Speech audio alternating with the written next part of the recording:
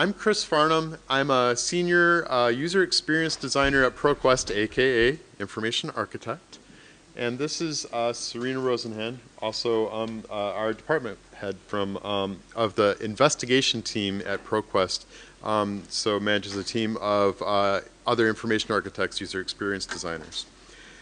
So 3 or 4 years ago, ProQuest had this really big project that we needed to do to bring a bunch of legacy platforms onto a single search platform for searching magazines, scholarly journals, newspapers, across all kinds of academic products into one platform. And then later, we've been taking this platform that we've been building and adding other kinds of databases, including dialogue business-oriented databases to them as well. So at the beginning of this project, the idea was that we wanted to find a new way to work, to move out of the agile mindset, move out of the waterfall mindset into the agile mindset. And so we had to do a lot of mental shifts. And we wanted to tell you today about what were some of the key takeaways we had from making this journey from waterfall to agile and sharing some of those tips and tricks with you. So a show of hands, how many of you are working in an agile methodology right now?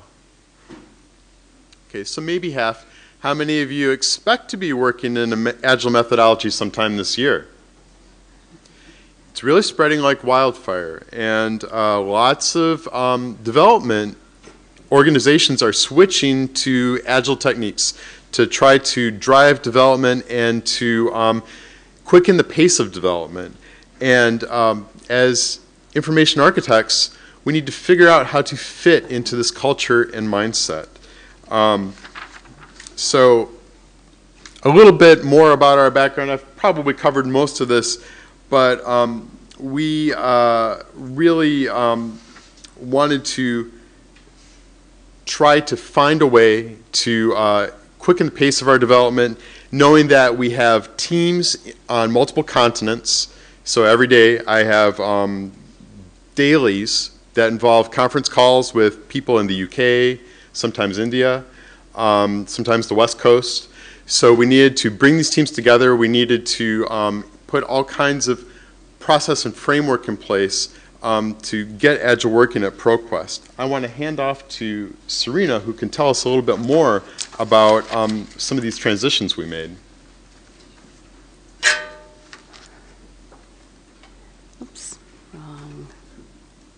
There we go. Well, it was kind of hinted at in the last slide, but at ProQuest, I would describe the role of the user experience designer is generally to translate our business requirements into user experiences. And we document these designs so that development can implement them and put those experiences into a live working software.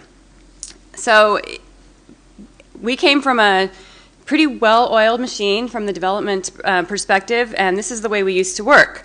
We would do things in a very orderly process, and in the traditional method of our waterfall development, we would take time in an upfront design stage to think through all of the implications, design the information architecture, the labeling systems, the site structure, and all those things. We would spend time interacting with the developers. We would have joint application development sessions, and we would do our user testing at this point.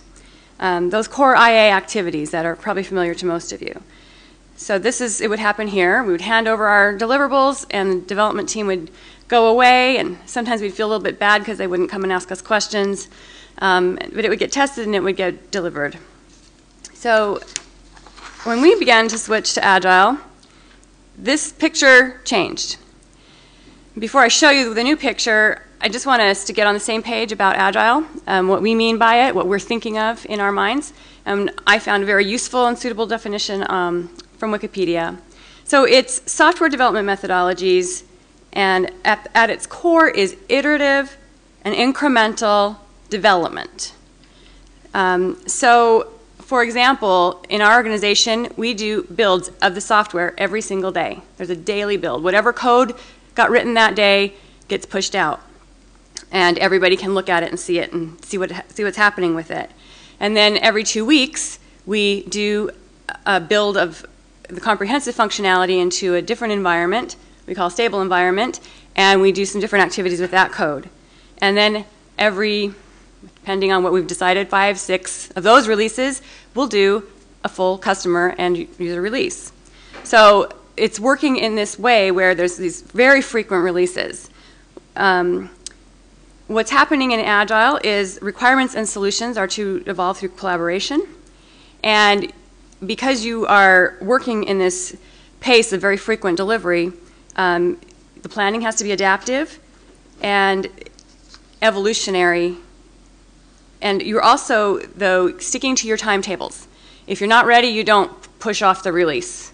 Those releases are very reliably, they occur on very specific predetermined timetables.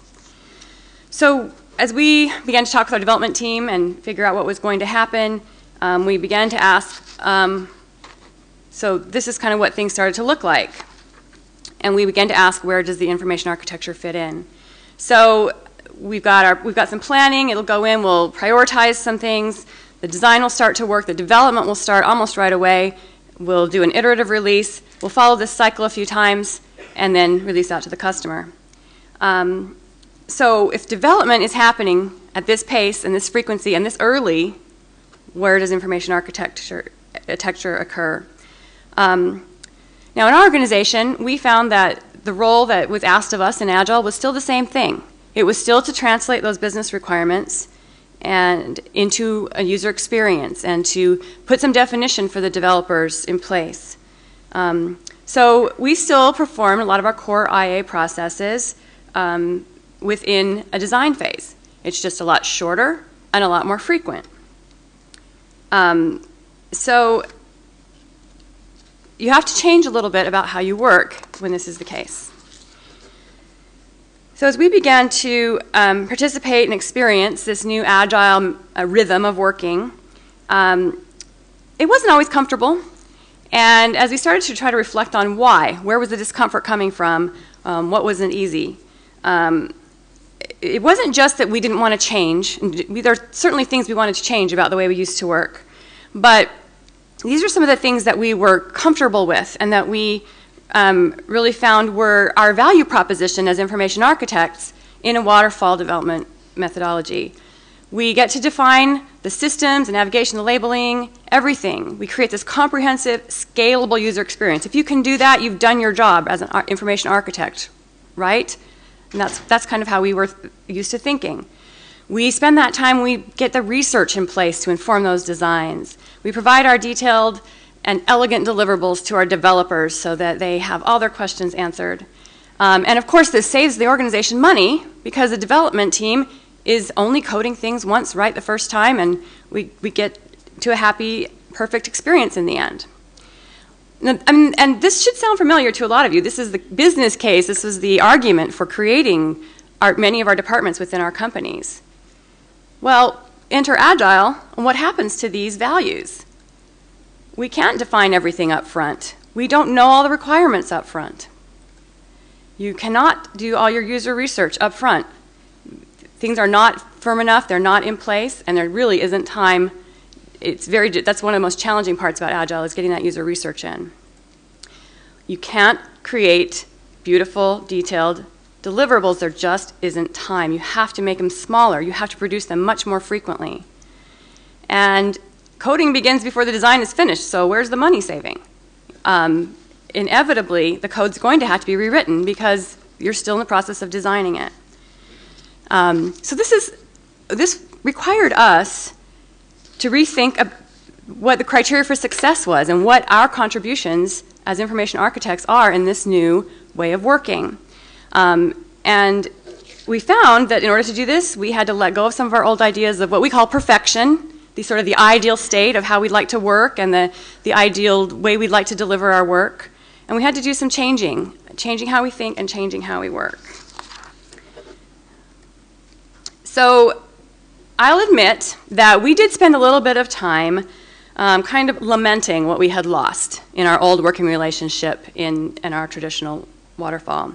So one of the mental shifts that we had to make, and this may sound familiar to a lot of you, we had to sort of try to look on the bright side. We needed to start understanding the opportunities for information architecture in an agile working environment.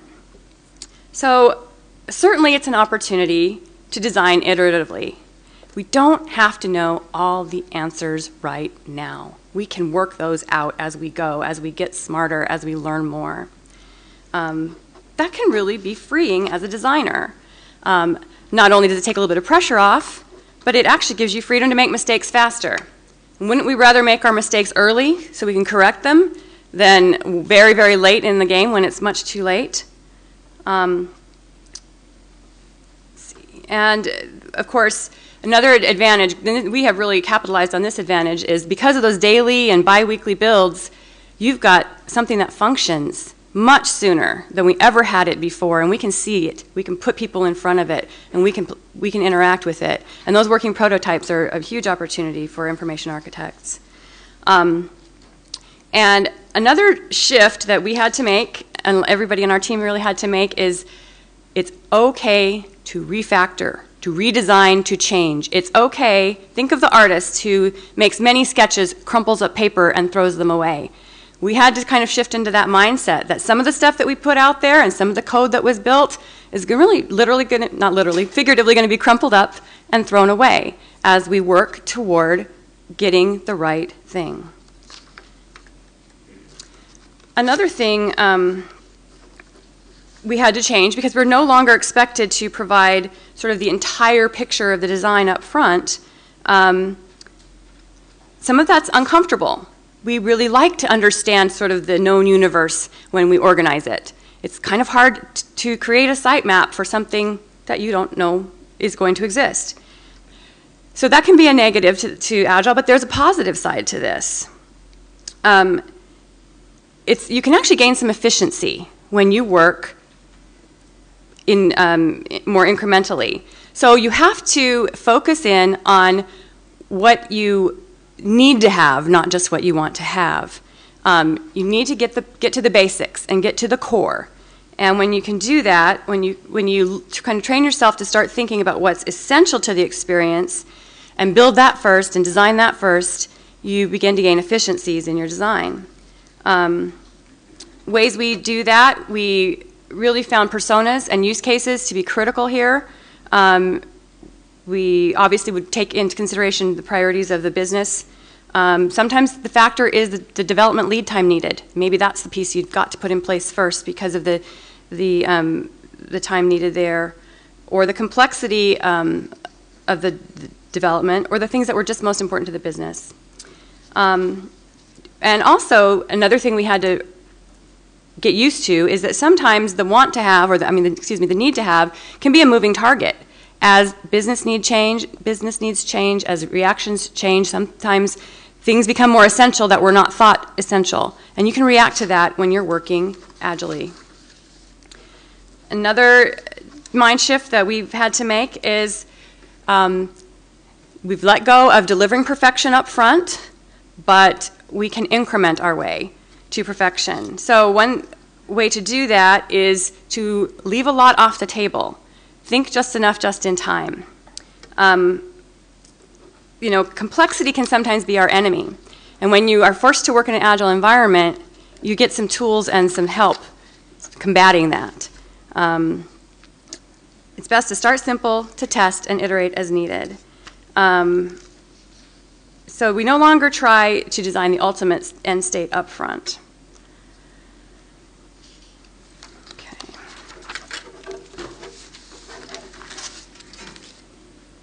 So these mental shifts, changing how you think, I'd like to take that a little bit more into changing how you work and put these principles into practice, and to especially start with that thought about prioritizing requirements and getting that right so that it fits the development cycle.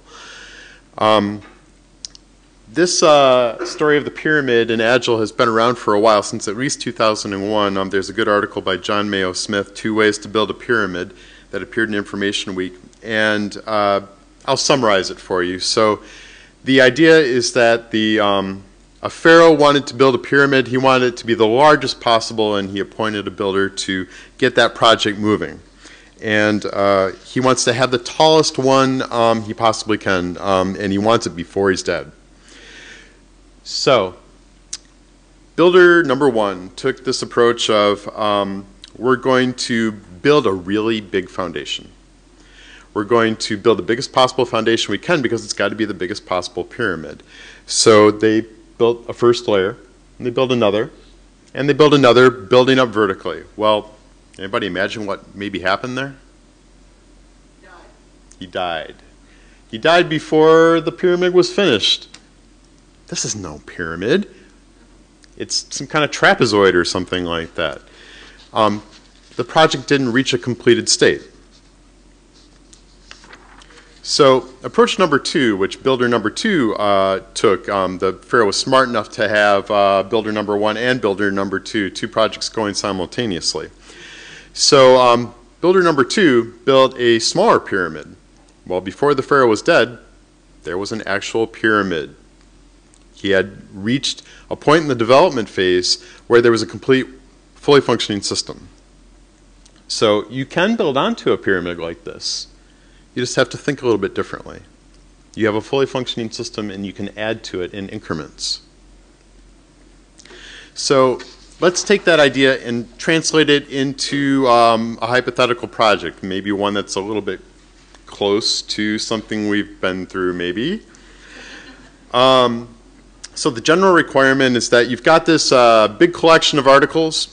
Users have to be able to find things and then save them and organize them into their own personal account space. And so the business has been working on requirements for this, and you've been collaborating with them, and so we have this sort of level of business requirements. So people have to be able to save articles, they have to be able to email them to themselves and to colleagues.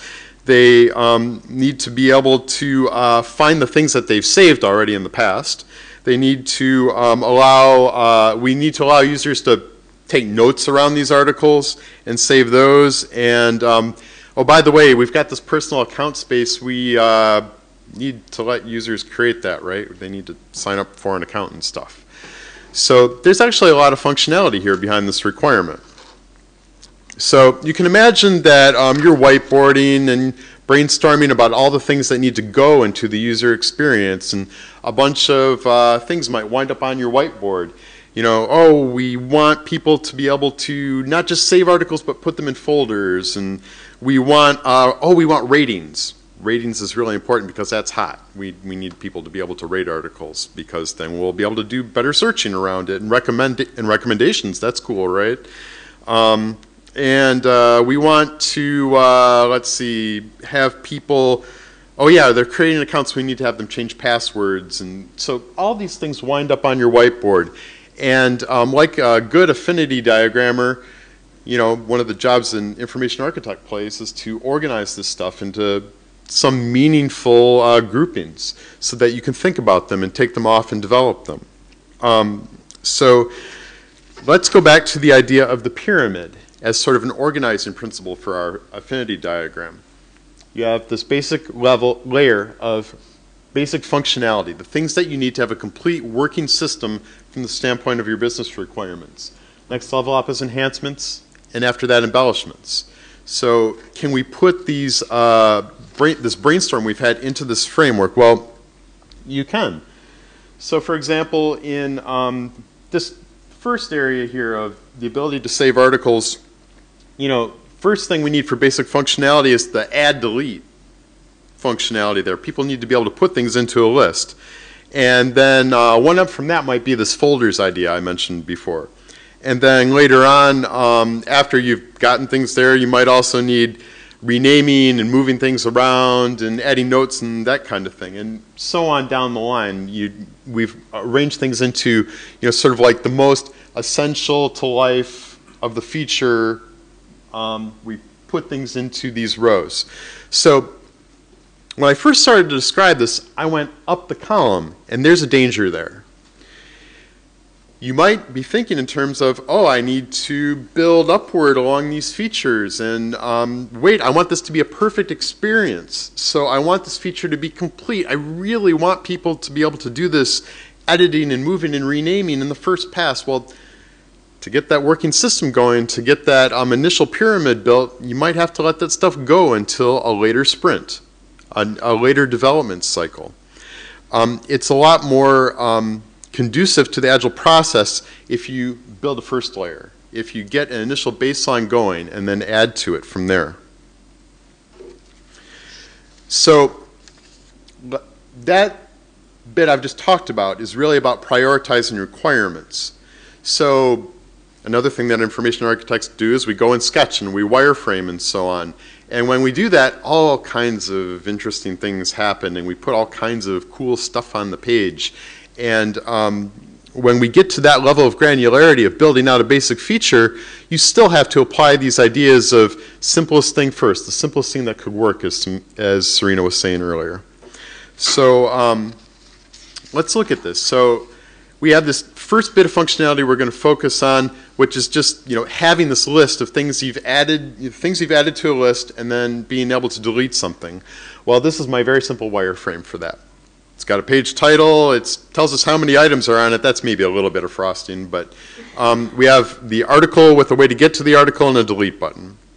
And that might be the very first thing in sprint 1 of development that you need to get your engineering team to do. Now, think of all the things that your engineering team has to set up in order just to make this happen. It's a lot of stuff.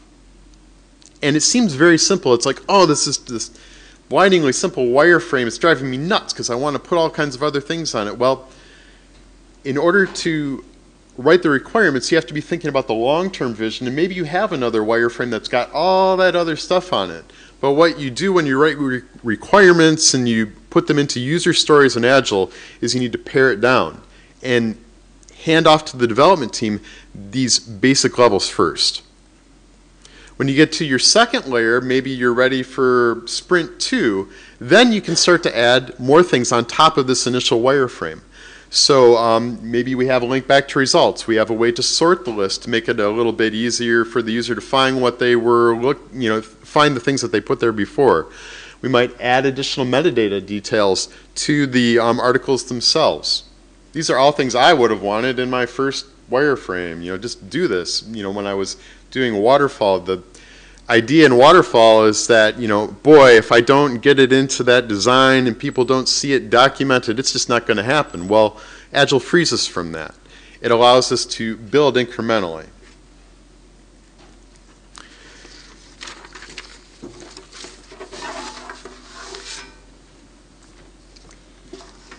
So now we've been trying to tell you about the advantages and the positive sides of Agile, but it isn't without challenge, and it's not without tension.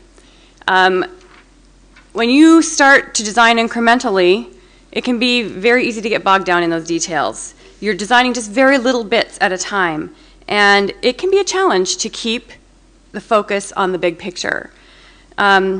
So I found that we really have had to develop a new ability, and I called it bifocal design.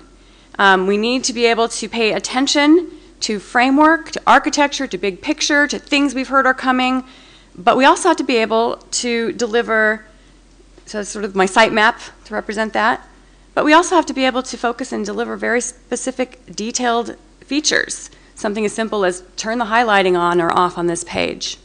And this can be a little disorienting at times. And sometimes we have to remind ourselves to come back up to the big picture. And what we found is often we'll sort of get through a push of work, and enough things will have changed that we'll say, we need to step back. We need to take a look at this area and refactor it and look at it again. And we have to speak up as the information architect when that occurs. The development team's not going to plan that into your calendar for you, is one thing we found. Another bit, a big part of what we do as information architects is the artifacts that we make. So that has to change a little bit too. We need to change how we use and approach deliverables when we're working in an agile environment. So many of the deliverables that we need are the same as we would have used in a waterfall approach. The difference really is in the way you produce and use these deliverables. Anders Ramsey talks about how one of the big shifts that user experience designers need to make is we shouldn't think of our deliverables as the end goal. And we probably don't realize that we do that, but we very often, I've handed over my spec, I'm done, what's the next project? Deliverables are not the end goal now. The working software is. Deliverables just document the decisions that have been made as part of the conversation with the rest of the team. So they play a little bit of a different role in our work. We've got to think lightweight now because we're moving so quickly about deliverables. The Agile Manifesto, one of its tenets is working software over comprehensive documentation. I mean, if things stay on paper and never get built, what's the value? All of our beautiful work just stays on paper. On another hand, we can go a little bit too far with that, in the interpretation of that. We had conversations at ProQuest to say, so we're not going to write specs anymore. We're not going to do any documentation. I mean, we really had those conversations. Austin Gavella reminds us there's a dangerous anti-deliverable meme lurking about, and that's not going to help your team. You're moving so quickly. We have found we absolutely do need documentation. We do need some definition. Things are going to iterate. You might touch something 1 month, and then you might touch it again in 2 months or 6 months. And I don't know about you, but I can't retain all that in my mind. So finally, again, Anders Ramsey notes that UX designers continue to struggle with letting go of the deliverables mentality. And we have this idea of our job being creating pretty looking design artifacts before starting to create the software. And we have to let go of that attachment to beautiful looking deliverables. In fact, some have suggested, why don't you do the simplest thing that could possibly work in your deliverables, so dirty deliverables for some situations. Here's a basic sitemap, sticky notes on butcher paper. Does the team understand what the organization is? If that's enough, that's enough. One thing that's nice about this is when it's agile, you can move things around. It kind of reminds people that things aren't final. It can be iterated, it can be changed. We really found that we had to strike a balance in our documentation. So we've streamlined and moved to doing very basic annotated wireframes. We've just simplified them, and we draw the wireframes to supplement the written out user stories. They provide a little bit more detail. They give you a visual, and we deliver often incomplete wireframes. As Chris was modeling, you wouldn't put all the detail on your drawing. You'd put just really what's going to be built in that sprint or that pass. And you're going to revise and do this over and over again. Chris mentioned user stories. That's the general replacement for our spec is a small list, a small story about what a user needs to do. It usually includes a statement. For example, as a researcher, I want to see a list of articles I've selected during my session. It includes some criteria for how this user's needs will be met, and we've got some examples here. And then we also find that it's good to document, to link out to things that are more detailed like wireframes, and then to document things like who wrote this thing in the first place and who do I go to for questions. Because again, the deliverables are a documentation of the conversations that are taking place and the decisions.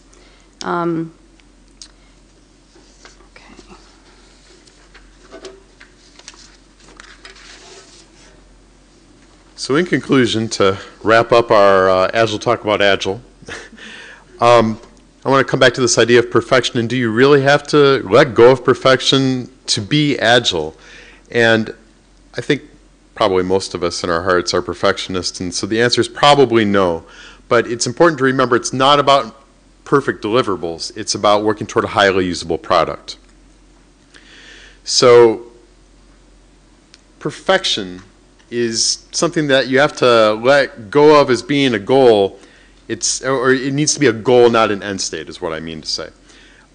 So you're never going to reach absolute perfection in your designs. You can always improve upon a working system, and things change. Let's face it. You know, new technologies arrive and so on, and the site you made yesterday is going to need improving tomorrow. So think of perfection as an opportunity to get closer and closer and closer to it. You never reach infinity, you just approach it. So these are lessons we're still learning, and we imagine that you are or will be soon too. And we'd like to invite you to ask us questions, and also to find this presentation on Slideshare. This is a link to my Slideshare account. It's also on the lanyard account for the conference as well. Questions about Agile?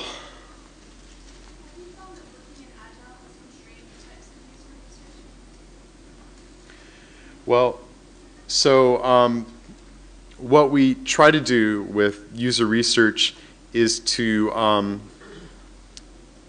we have a big enough team where we're able to plan ahead a little bit for some user research.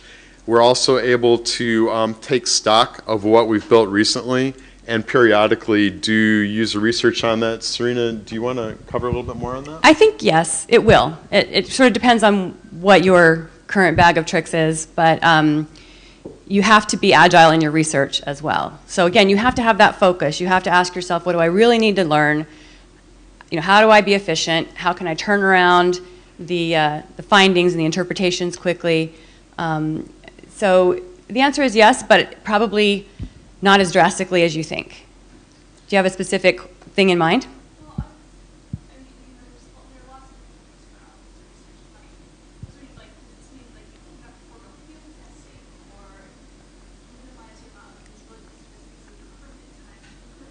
Mm-hmm. Right. I don't think you have to forego any of them.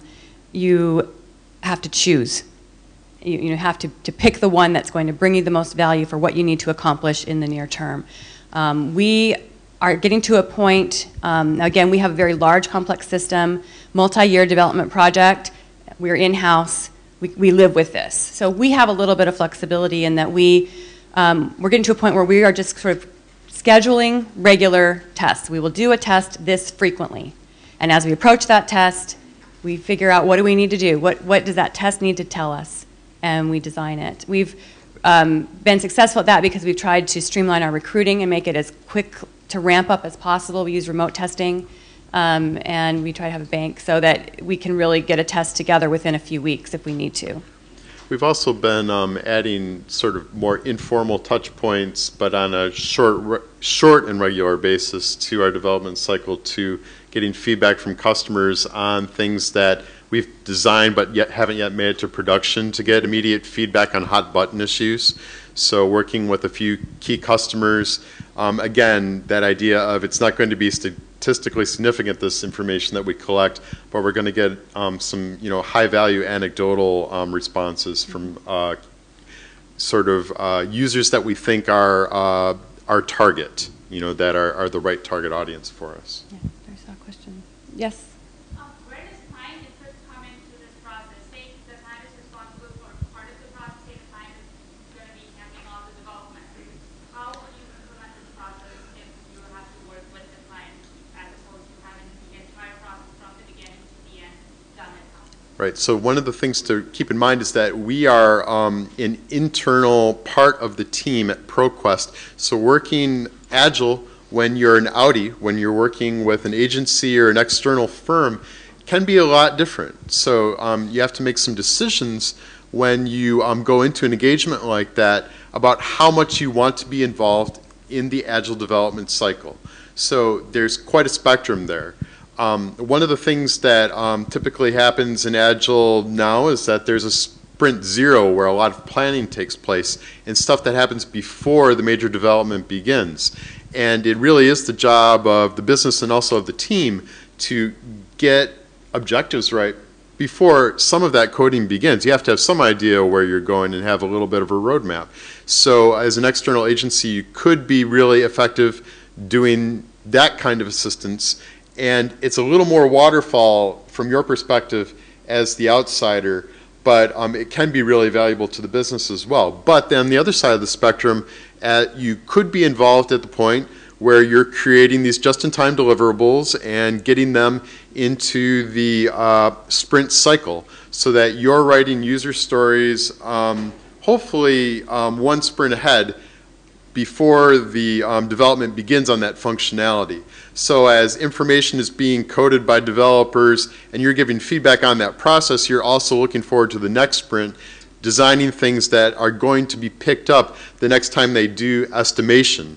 Estimation is one of the regular things that happens at the beginning of a sprint. The team looks at the wireframes and the user stories and says, we think it's going to take about this much effort in order to code this functionality. Does it fit within our sprint cycle? And I was just going to also mention there might be some people from Menlo here. If anybody from Menlo? No? If any of you know anyone from Menlo, they regularly do agile consulting with their clients, and they would be a good resource for that. Yes. I was just wondering, if you are not familiar with an agile environment, how do you sort of introduce the idea of the agile environment when maybe you have a couple of documentation junkies? I think that's a pretty big paradigm shift when you have those people making decisions. It's a good question. Did you have any I'll take a stab, I guess. junkies? I don't know that we had documentation junkies. I think we were all happy when we didn't have to write those 60 to 100-page specs any longer. But again, it was when you then realize, well, how do I influence and how do I contribute? And we had to sort of revision what that was going to look like and reassure ourselves that we still would influence and contribute. I guess to speak to your question, my approach usually is to try to get up a level at need. What are the needs that we're meeting here by what we're delivering, by how we're interacting with the other parts of the organization? What do they need from us? And if your development group isn't really going to work agilely, if there's not the demand for that, then you're probably not going to have a lot of success in trying to convert your team to agile. But if there is a demand, but you're having people, and we went through this, and a lot. I think every single one of us went through this to a certain degree. We just didn't want to let go of those papers. We just didn't want to hand them over because we hadn't thought through them. We were used to having so much more time to think through things. And we really had to work with ourselves to put stuff out there. It was okay if it was a little less than fully baked, and move forward. And I think you have to go through that a few times and have some reassurance that you're going to be able to get back to it. So I think that's the theory that you have, is that you'll never be able to finish that thing that you have in your head. Maybe others have suggestions for you in that experience. So one suggestion is to have a good system for keeping track of the wireframes and user stories that you have created. One of the key consumers of that system will probably be your QA group. And they need to do things like write test scripts and make sure that they understand the functionality and that it's tested, so that there aren't functional problems with the code. And they very much depend on the existence of proper documentation. Well, it's still proper documentation. It just comes out in smaller chunks. And sometimes, quite often, it overwrites each other. So you have to include notes to previous wireframes, previous specs, and so on in the stories that you're writing. So as you're writing new things and they overwrite old things, it might be good to refer back to that. Did you have a question?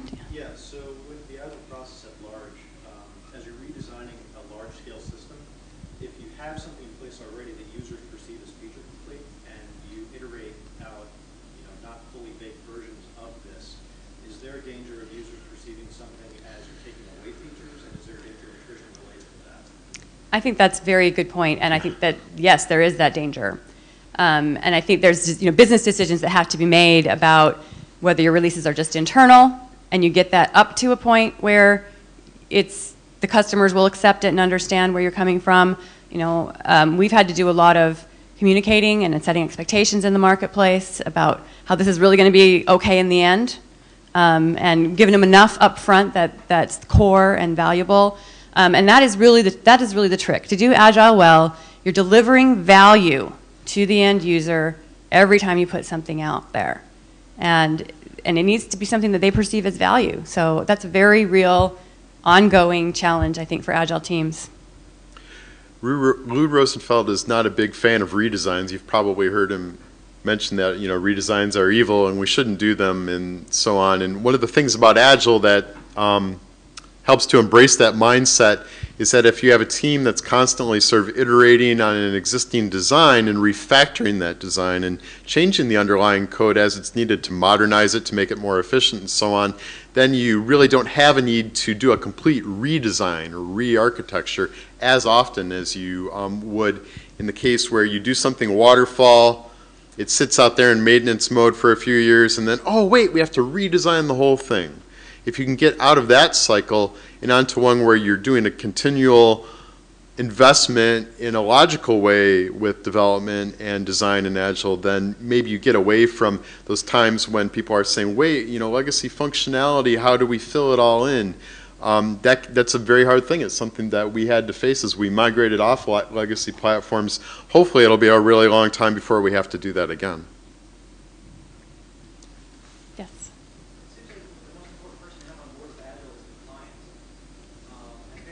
I used to be an independent developer, and the client's attitude is, when is this going to be done? When can you just give it to me? How do you get them on board with this iterative idea? Well, here's an initial release. We're not finished yet. I want you to use it, and then we're going to go back and make a better release. Because I think the response a lot of times is going to be, well, no, you just figure it all out and give me when it's done. Mm-hmm. How do you get the client on board with the benefit of the process? Well, so I'm sort of thinking back to, I actually, on my first day rejoining ProQuest was at Menlo, getting their training, and I do recommend that for anyone who gets a chance to go to Menlo and experience their brand of Agile. It's not everybody's brand of Agile, and it's not our brand of Agile, but it's good to see it in action.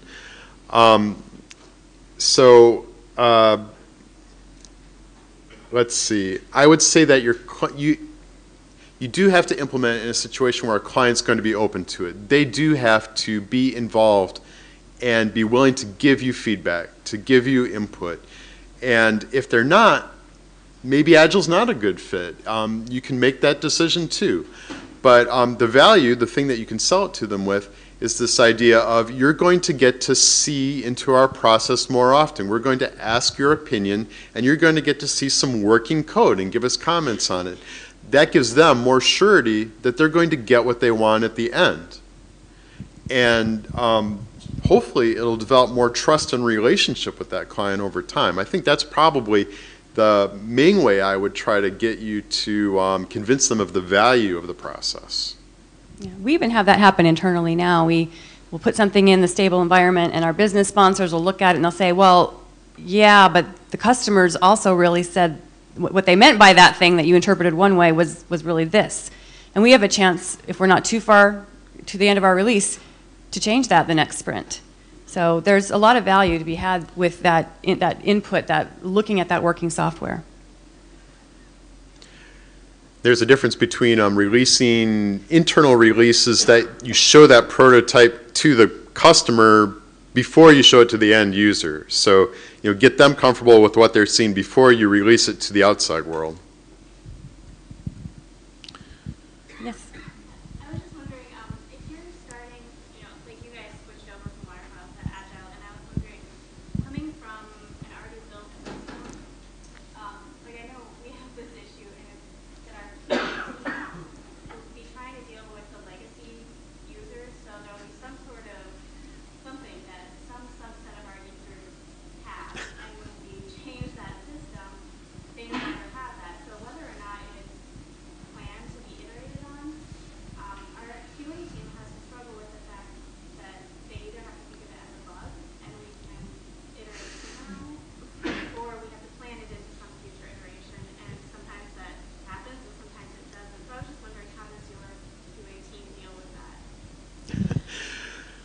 Well, so that is a serious problem, and it's one that we've experienced definitely. The idea of this, legacy functionality and customer support taking calls. Where's this favorite feature that I had? Why has it changed, and so on. So I would say that one of the ways to deal with this problem, which maybe doesn't have a magic cure to it, but a lot of it's through communication and marketing about your product, getting customers, key customers involved in seeing what your new system is looking like, and sort of managing customers and your organization, including your customer support, through the process. We've fallen victim to this too, that sometimes, in developing the product, we need to step back and then get our customer support on board with the changes that we're making and get them to understand the rationale so that they can communicate it on the front lines to those customers who call up. Again, not a magic cure, but communication throughout your organization about what the development team is doing helps a lot. I just wanted to add, because it sounded to me like your QA team has a certain script that they're following, and they're almost testing the new system against the legacy requirements. And we have had to use the approach that the QA team tests that iteration's requirements. They are constantly iterating their scripts. They are constantly iterating their test scripts. I think that's an area where we certainly need to learn more, I think, at ProQuest on how to be more efficient with our testing. But you can't, if it isn't supposed to be built yet, it's not a bug, So I think you have to work some of those logistics out, and in a similar way that we had to figure out where we fit, where the IA fits. I think the other group that had to do a similar process was our QA team. How does QA fit in here now? If everything's always shifting under your feet, what's our value, and how do we do our job the right way? And I think we've tried a lot of different things. It's a lot of experimentation, but our QA, one of the things we do is when we write a new user story, we have a QA member on our team, and we actually have to send the story to the tech lead and the QA team to review it. And the QA person has to say, it makes sense, I understand it. And when that story goes into sprint, QA is looking at all those stories and saying, our test